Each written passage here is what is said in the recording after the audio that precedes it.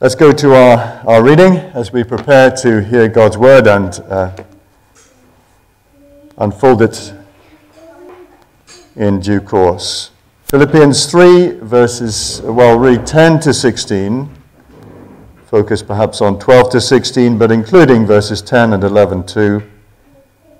So starting at verse 10, I want to know Christ, yes, to know the power of his resurrection and participation in his sufferings, becoming like him in his death, and so somehow attaining to the resurrection from the dead.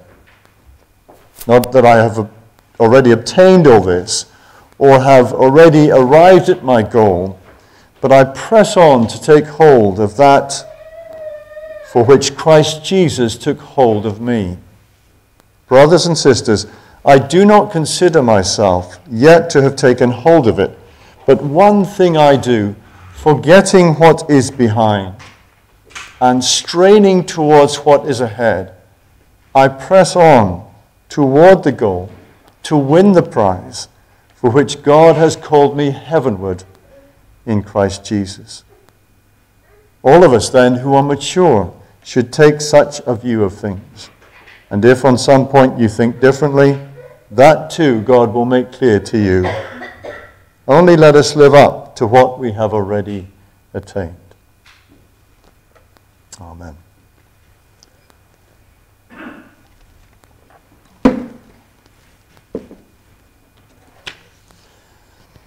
What is it that makes great athletes train hard? Simple question, simple answer. Really? What is it that makes them train hard? It's the prize. The prize makes them train hard. The thought of winning the prize at the end of the race. That's what makes them get up early in the morning. That's what makes them stretch and strain and train hard. All the rest of it, working out. Because they want to win the prize. It was just the same in Paul's day. In Paul's day, the winner of a race was summoned from the stadium to the seat of the judge. The wreath of leaves was placed on his head, a crown of leaves. In the city of Athens, in Greece, the winner was also awarded 500 coins, free meals, and a front row seat at the theater. That was the prize they were running and training for and straining towards. What makes you work hard towards something, or for your exams, or some other test or qualification? Well, it's the thought, above all, of what it will get you, of the prize, the grades, the qualifications, and then hopefully the job opportunities. So you work hard. And what was it that made Paul, the writer of these words, work hard at his Christian life? Well, of course, it was the thought of the prize at the end of his life. Verse 14, I press on towards the goal to win the prize. But what was the prize? What was the prize for which God had called him heavenwards in Christ Jesus? Verse 14.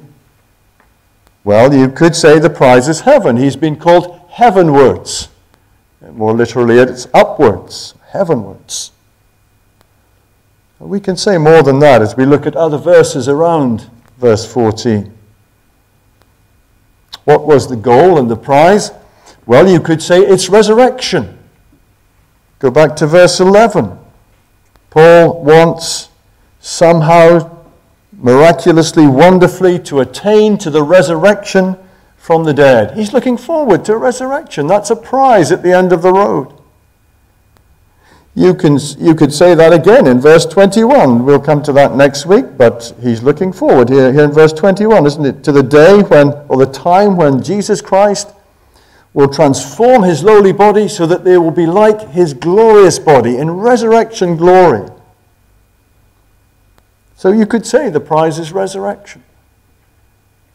And you can say it's Jesus himself who's the prize. Because more than anything, Paul wants to know Jesus, verse 10, as Andy brought to us last week. And he wants to know and experience the fullness of everything that Jesus has lived and died and risen again to bring to his people.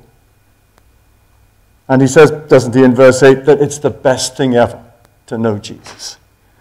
So he wants to know him in all the fullness of glory. You can say that it's resurrection. You can say that it's Jesus. You can say that it's being with Jesus and being like Jesus. Because verse 10 refers to becoming like him. And again, verse 21 talks about being transformed like his glorious body. And Paul is looking forward to all of these things. And if we went through the whole of the scriptures, we'd find all kinds of ways that the Bible describes this prize. The crown of righteousness, the crown of life, the crown of glory, the crown that never fades away. All picture language about this prize that lies ahead of Paul and all believers. The New International Reader's Version simply translates the end of verse 14 this way: the heavenly prize is Christ Jesus himself. A full knowledge of Jesus, a full experience of his grace and love in the resurrection. One writer calls it the full and complete gaining of Christ, for whose sake everything else has been lost. The Christian hymn, Fight the Good Fight, which we'll hear later on at the end of the service, puts it like this: run the straight race through God's good grace. Lift up your eyes and seek his face. Life with its way before you lies.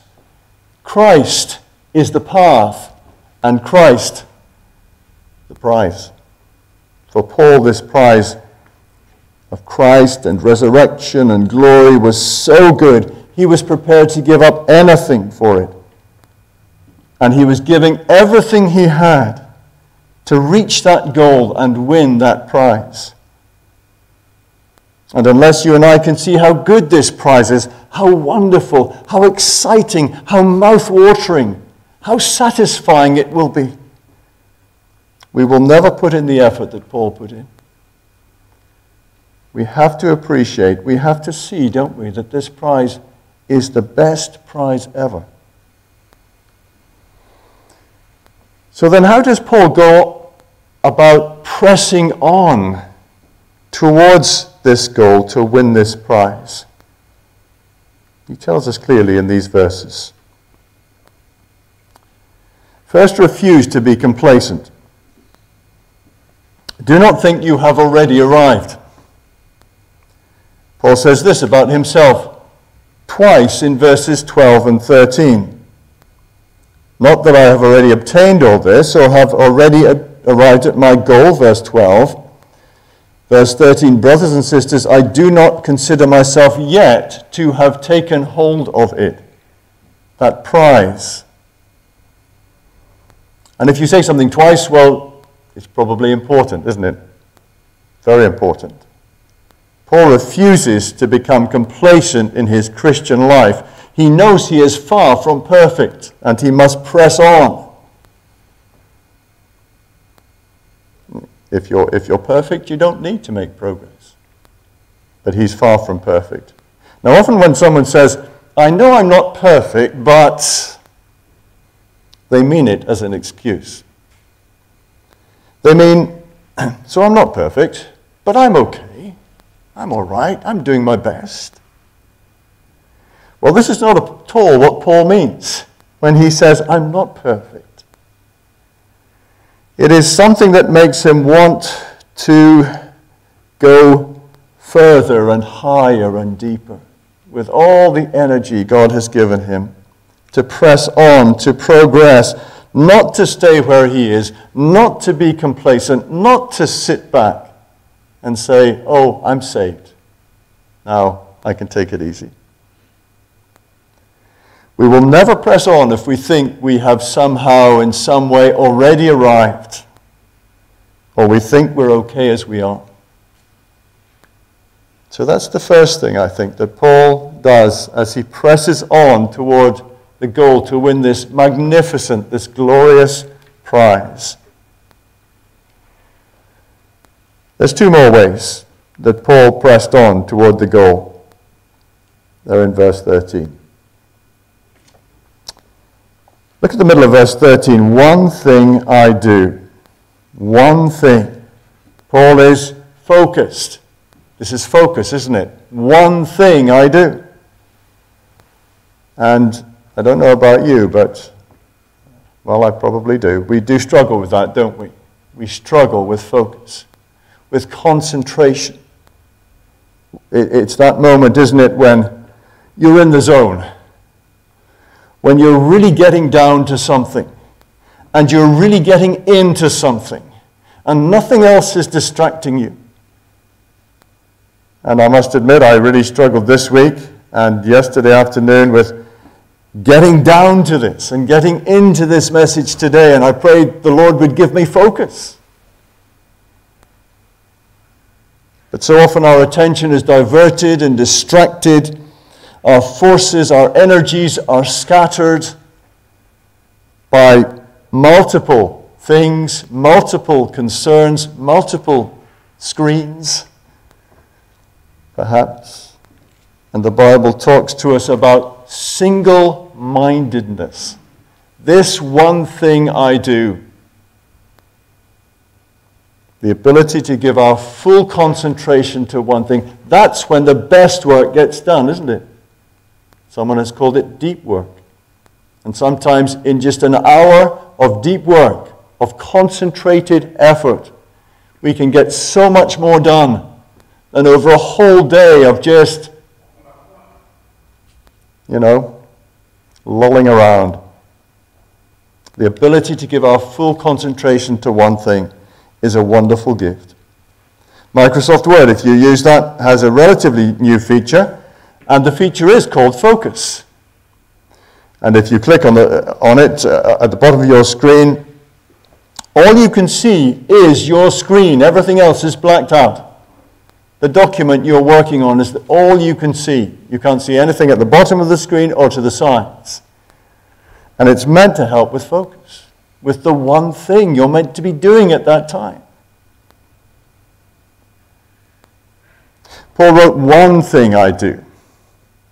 Forgetting what is behind and straining towards what is ahead, I press on toward the goal to win the prize.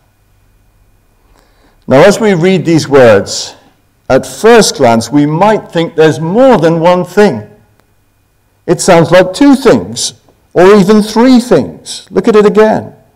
One thing I do, forgetting what is behind and straining towards what is ahead, I press on. Is that two or three, or is it just one? Well, the good news is that really it is one. But he's going to do it in two ways. There are two parts to that one thing. He is pressing on toward the goal. That is the one thing. And he's going to do it by firstly forgetting what is behind, and secondly by straining towards what is ahead. Those are the two parts to this one thing. The one thing is pressing on.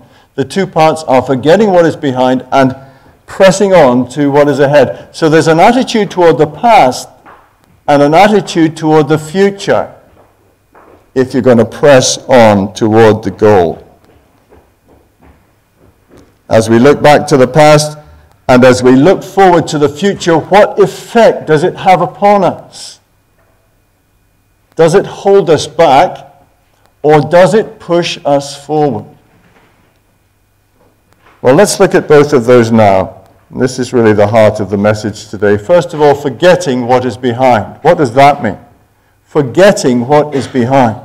You can't press on in the Christian life unless, in this sense, you forget what is behind. Now, does it mean that the Christian should forget everything in their past? Should you throw all your memories out the window? Well, no, of course not. It's not that. Paul himself remembered many things. We can see that from this letter and from all his letters. He remembered his friends in Philippi, obviously. Chapter 1, verse 3, I thank my God every time I remember you. And deliberately and frequently Paul remembered, he called them to mind, their names, their faces, their needs, and he prayed for them. And so should we. Paul also remembered his past life, the life that Christ had saved him from. And sometimes he deliberately called that to mind in such a way as to remember and appreciate all that Christ had done for him. And so should we.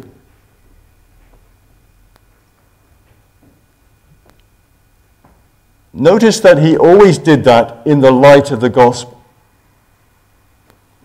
When you look back to your former life before you came to Christ, remember to turn on the gospel light. Otherwise, it could be very depressing. Warren Wiersbe very helpfully writes in his little book on Philippians that we cannot change the past, but we can change the meaning of the past. There were things in Paul's past that could have been weights to hold him back. He's referring here to some words of Paul in 1 Timothy 1, 12 to 17. But instead of being weights that held him back, they were inspirations to speed him forward. The events did not change, but his understanding of them changed. And I'd like to say he turned on the gospel light. He saw his past in the light of the gospel. Paul, you see, clearly remembered how Jesus had taken hold of him, verse 12 of Philippians 3. And he thought back at times to his conversion to Christ on the road to Damascus. So we're not to forget those things. We're also told, aren't we, to remember those who spoke the word of God to us. Hebrews 13, who taught us the Bible. Like Timothy, whose mother and grandmother taught him the Bible. He was to remember that. He was to think of that. And their way of life. Their godliness. It's good for us to think of those things. It's good for us to remember those things. Of course, regularly we are called to remember Jesus. At the heart of everything we do in our times of communion, that's a call, isn't it? To remember Jesus. Do this in remembrance of me. So we're not to forget that.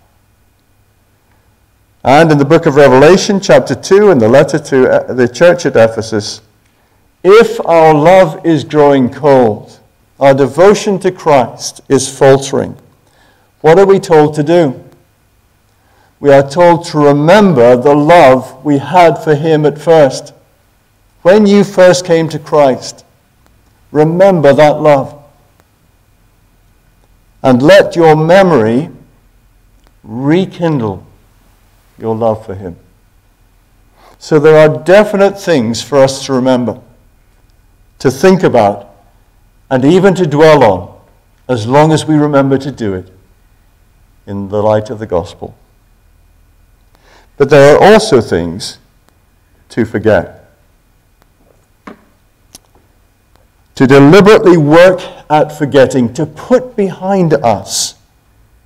Now, of course, this doesn't mean that we can somehow wipe our memories clean as if we were a computer, but to put things behind us that are done with and settled. There are things in particular that we must not dwell on, or certainly not consider outside the light of the gospel. If we want to press on towards the goal, they will hold us back. Like what? What things are we to forget? What are we to put behind us? Well, living too much in the past, which is easier and easier as you get older and older, because there's a lot of past behind us, isn't there? The good old days, we call them. Nostalgia, we call them. Ecclesiastes 7 verse 10 has this wisdom. Do not say, why were the old days better than these? For it is not wise to ask such questions. Now, of course, it can be nice, it can be lovely to take a little time to take a trip down memory lane, look at some old photographs, and so on. But if we start dwelling too much on the past, getting stuck in the past, so that you begin to feel sad in the present, so that the present feels like a big disappointment, because those were the good old days, well, that's going to hold you back, and you're never going to press on. What else are we to forget? Well, the gospel frees us to forget or put behind us the bad things we've done. The gospel of Jesus can set us free from the past and all the sin and all the mess we've created and caused. Because through Jesus, all our sins can be forgiven and forgotten. Remember what God himself says to his people. I will forgive their wickedness and will remember their sins no more. They are forgiven and forgotten. This means he will not bring them up again. He will not hold them against us. They are entirely forgiven and forgotten, borne by Christ on the cross, and now right out of his mind and right out of his record book. And of course, Paul himself had made some very bad mistakes in his past. Mistakes isn't the word for it. He had even persecuted Christians to the death. But he was confident that even these sins, these heinous sins, were forgiven through Christ on the cross. Entirely forgiven and forgotten. Remembered no more. And he could put them all behind him and escape his sinful past and press on towards the beautiful future ahead. God's full and free forgiveness, as one Christian writer has put it, resolves the past and clears a path for the future. And not only can you put behind you the bad things you've done, you can put behind you the bad things that have been done to you. Because the gospel not only provides forgiveness for all our bad things, it provides the power for us to forgive others the bad things they've done to us, which may haunt us. Those who are forgiven are able, in turn, to forgive. Luke 11, verse 4, forgive us our sins, for we also forgive everyone who sins against us. The Bible is clear. Forgiving, genuine forgiving, means always forgetting, putting it all behind you, no longer holding it against someone, never bringing it up again. We are to forget those bad things in all the grace of God. And what else are we to forget if we press on, if we are to press on towards the goal to win the prize? Well, even the successes of the past, the achievements, the accomplishments. While we thank God for them, as we recognize the grace of God in them, we must not dwell on them in a way that makes us live in the past or rest on our laurels, our accomplishments, or become complacent and sit back as if we've already arrived. And Paul could certainly have done that as well, couldn't he? So he is determined to forget what is behind. Kent Hughes, in his excellent book on Philippians, Colossians, and Philemon, speaks about this forgetting what lies behind as a special kind of forgetfulness. The kind that does not turn and glance back from the goal to indulge in the complacency of past achievements. He says that would have been easy for Paul to do if he had given way to it. He had been the man, the heroic apostle. amidst beatings and betrayals and shipwrecks and danger upon danger. His epic life was truly without parallel. He was and remains the theologian of the church. More, he was the missionary to the Gentiles, the missionary general of the early church. The Apostle Paul could boast of a trailing ring of established churches, shining as lights across the darkness of Asia and Europe. But Paul chose not to look back on his accomplishments, lest they diminish his focus or lull him into complacency or indifference. His successes, his failures, were not going to turn his head in that way. He was not going to dwell on them. He was not going to live in the past, either his sinful past or his successful past. And so Paul ran, says Hughes, in the liberating freedom of his one thing. He was flying in his forgetfulness. Look straight ahead, focus, he says. So Paul is pressing on, refusing to be complacent or to think that now he's saved, he's fine, he can sit back, he can take his retirement. He can let go and let God. Perhaps you've heard that expression. Perhaps you've used that expression, let go and let God.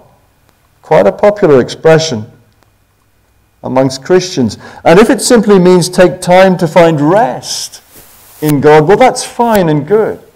But if it means you don't have to try, you don't have to struggle, you don't have to make an effort as a Christian, then it's seriously wrong and unhelpful to say let go and let God. Because, just look at the next words in verse 13. Forgetting what is behind and straining towards what is ahead.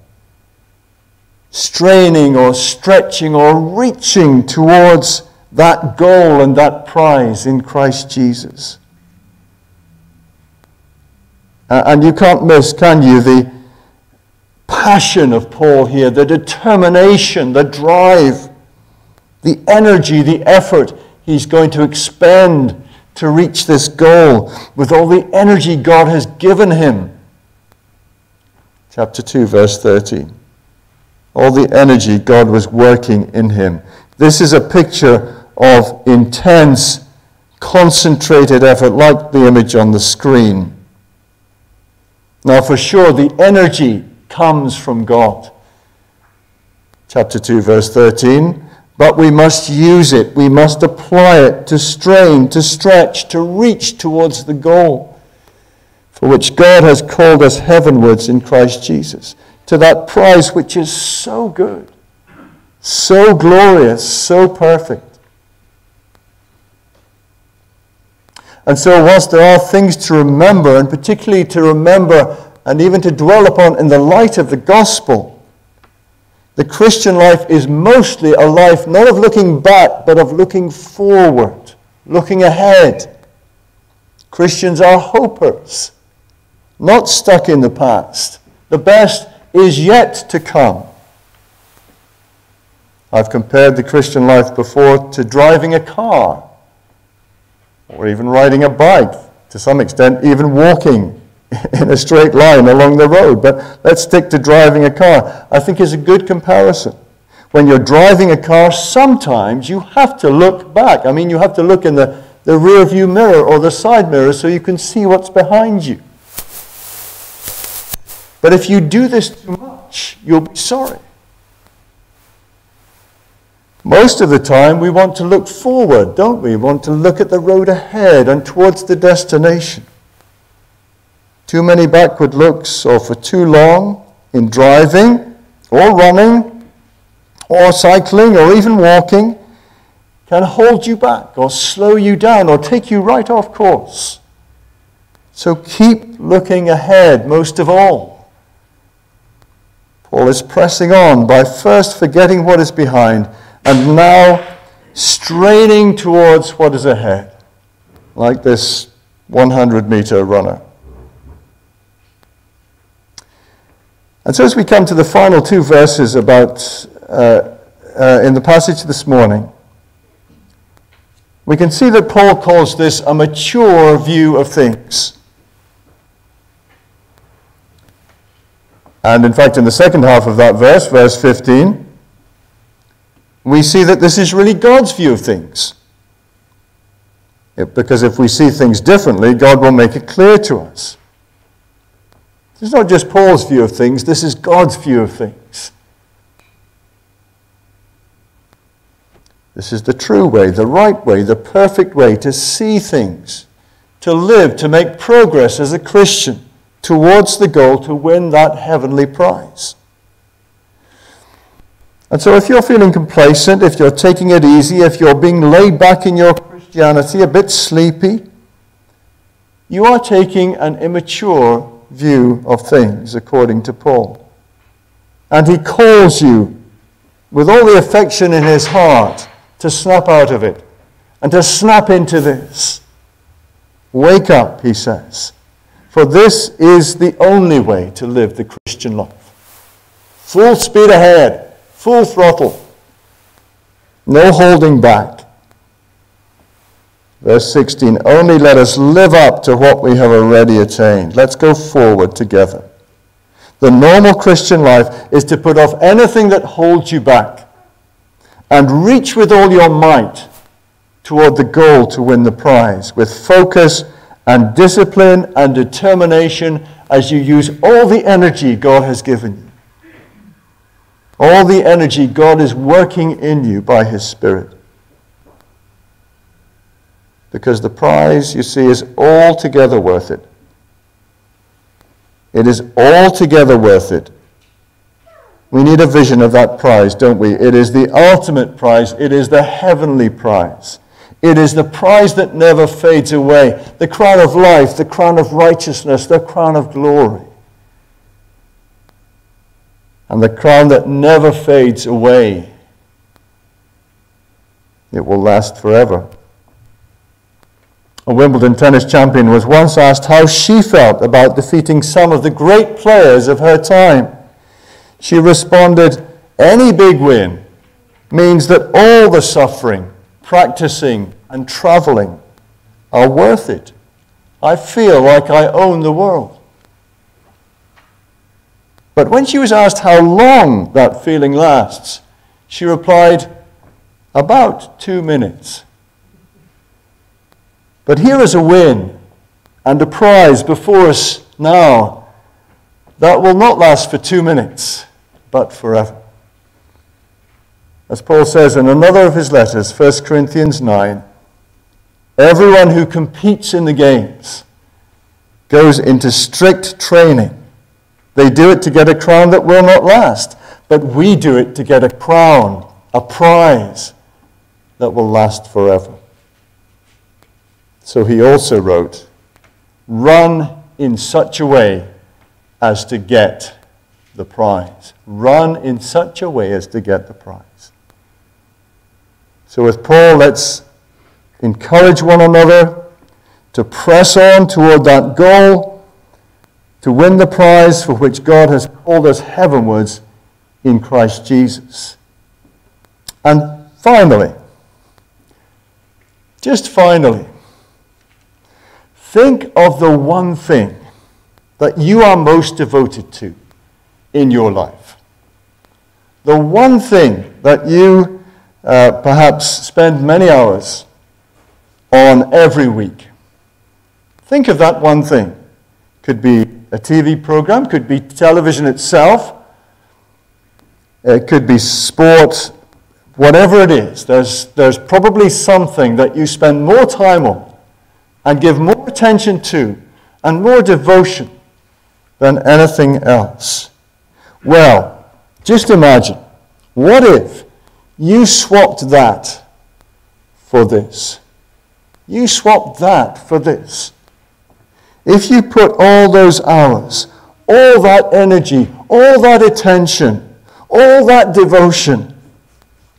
Sometimes I think about my youth, I think of this. What if I put all of that energy that I put into sport, for example, and flip things. I'm not saying I wouldn't have done sport. I'm sure I would have. All of that time I spent. What if you put it all into this race, all into this pursuit? What spiritual strength, what confidence, what satisfaction, what hope, what joy and peace could be yours if you put all of that into this and made this your one magnificent obsession, pressing on to win the prize, toward the goal to win the prize. Could be ours. Imagine. Let's pray.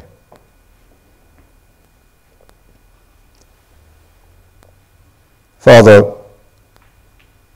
please would you give us the grace and wisdom to make this